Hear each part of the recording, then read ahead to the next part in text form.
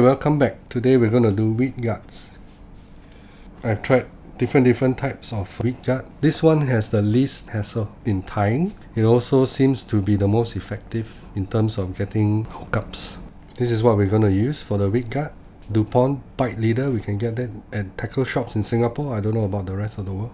If you can't, you can follow the diameter, which is 0.6 mm. I find that this is just soft enough to make it easy for the fish to move the bite leader down to get hooked, and stiff enough to guard against most weeds that I've encountered anyway. So to start off, we mount the jig this way because we're going to tie it onto the eye. Debob the hook. This is a very good practice I do all the time, because I do catch and release exclusively. Okay, how do you know how long this should be? We're going to tie it down this way. It should be just at the barb of the hook, but normally I will tie it, I'll give it some leeway about this. One note about cutting hard monofilament like this: if you use your fly tying scissors, you're going to kill your scissors. Use a good pair of pliers. Okay, we're going to tie on the eye of the hook, make about 4-5 reps, pull it tight and then snip it as close as possible. That will make the tag end go into the reps. Okay, you can either put it here or here.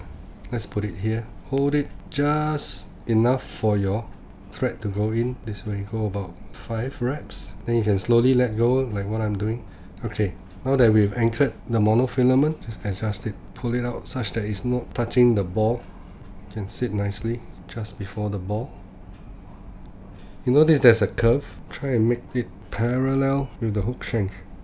And now you can put tight wraps, as many as you think is enough to anchor.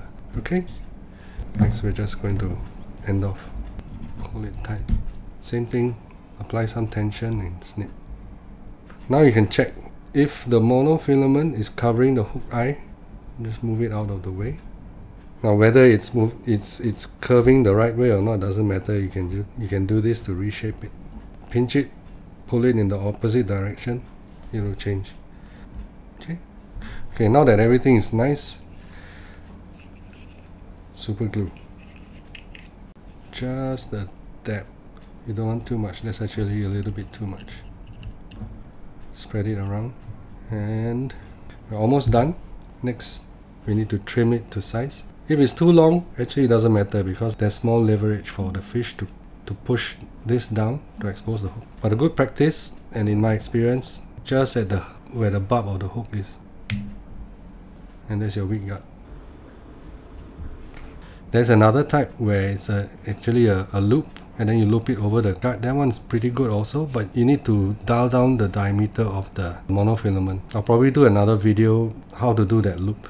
Okay, thanks for watching.